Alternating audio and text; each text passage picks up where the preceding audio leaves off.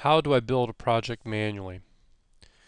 Well, you start out by adding a pattern, a bolt pattern, to the project. I'll change the name of the project by going to Data, going to the name, and I'll make up a name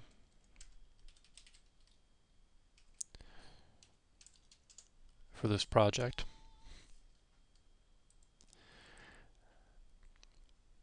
Next thing you do is you add features. I'm going to add 4 whole features to this project. We'll call this one hole 1. And I'm just going to make up some numbers here. Let's say my X is 100, my Y is 100. I have a true position tolerance of 250, a diameter of, I don't know, 5, with a plus and minus tolerance of 0.1. It's an inner diameter. If I go to graphics, you'll see that I just added a hole 1. I added a feature called hole 1. I'm going to add a second feature. Let's call this hole 2. And let's make this one X of minus 100, Y of minus 100, with a true position tolerance of 250, diameter of 5, diameter plus tolerance of 0.1, minus tolerance of 0.1, and it's an inner diameter. Now I've got 2 hole features. Let's add a third. Let's make this one hole 3. Let's make this one at X of 0, Y 100, with a true position tolerance of 250, diameter nominal of 5, diameter plus tolerance of 0.1, diameter minus tolerance of 0.1, and it's an inner diameter as well. We'll add one more. We'll call this hole 4. We'll make it an X of 0, a Y of minus 100,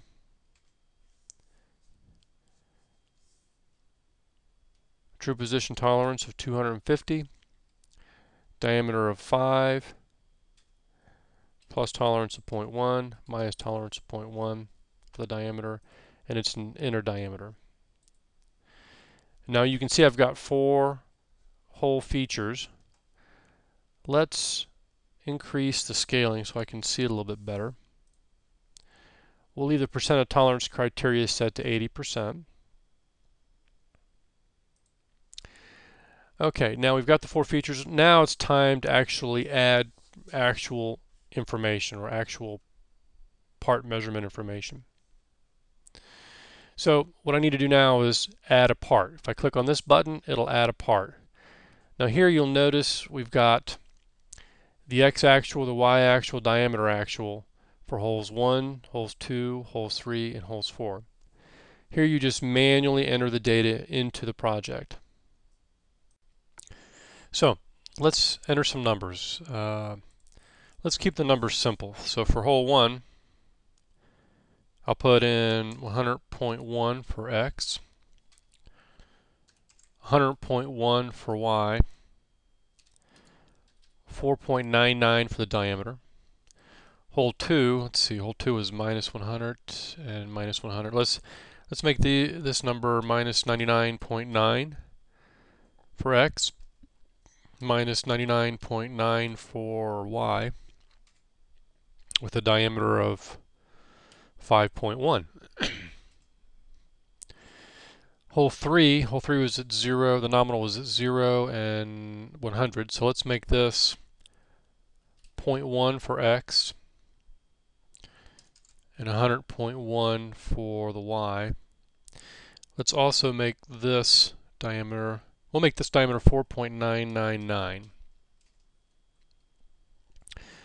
Hole 4,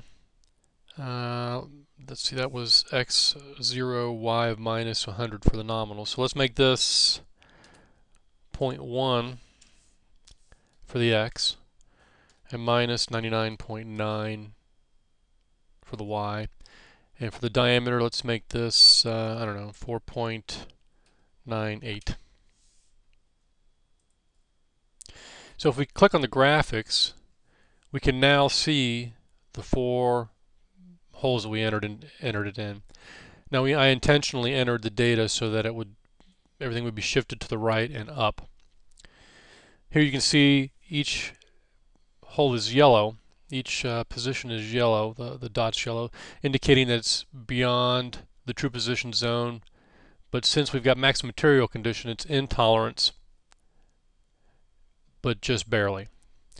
So here you saw how we manually enter the data in. If you want to, now you can go to Control and do your best fits.